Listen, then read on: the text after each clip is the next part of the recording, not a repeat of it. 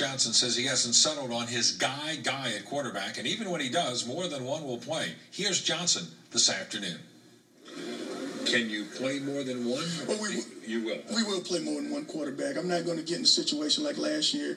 You know, we had two guys go down, and then all of a sudden we were to our third. So we may play one. I know we're going to play 1, 2, and we may play all three of them.